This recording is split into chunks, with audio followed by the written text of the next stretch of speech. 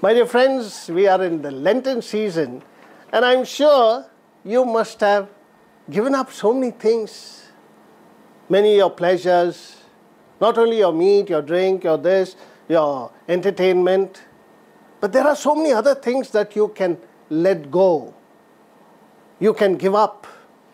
And therefore, I'll take you to Luke's Gospel chapter 12 verse 21, which says, "But God said to him, 'You fool, this very night your life will be demanded from you.'" Which means that there is an important aspect that is to be seen here. If God tells me today is the last day for you, and what am I going to do?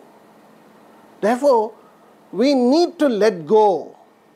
There are so many things we need to let go, my dear friends.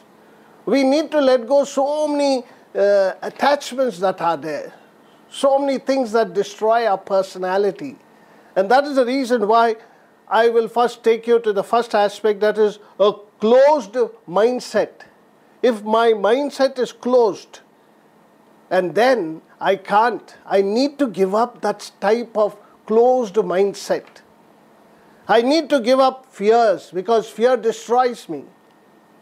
If I'm able to, give up fears, I'm sure I can do wonderful things. That is why in the scriptures, in the Bible, it is written 365 times, "Do not be afraid."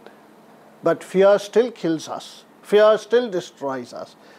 Let go that fears from your life. The next aspect is the pride.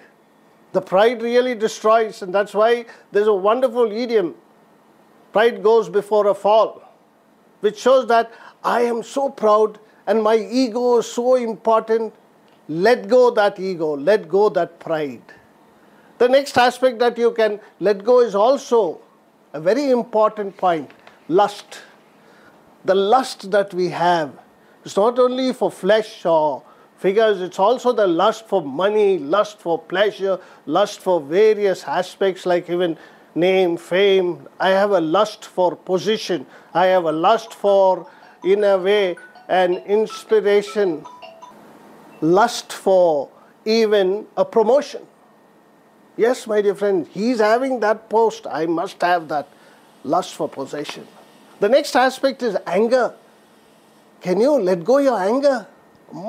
I'll never let go. But St. Paul says, let go your anger before the sun sets. So let go your anger. Let go even control. You don't have control of yourself. You need to have a control. And therefore, you need to go through that. There are the other things like the negativity that you live with. Let go that negativity.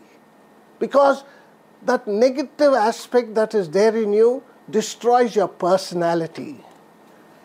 And we also love to have our own important position, name and fame. And that's what we do. And that is why we see that I want to get this type of name and fame. Let go that, my dear friends. See that you think of others. See that you be grateful. See that you value people more. These are the things that you can do. So I told you, let go many things, not only all that the church tells you, let go meat, let go all these entertainments, but these are the important aspects. I wish you a wonderful season of Lent so that you remember to let go many of the things that are destroying your spiritual life. God bless you.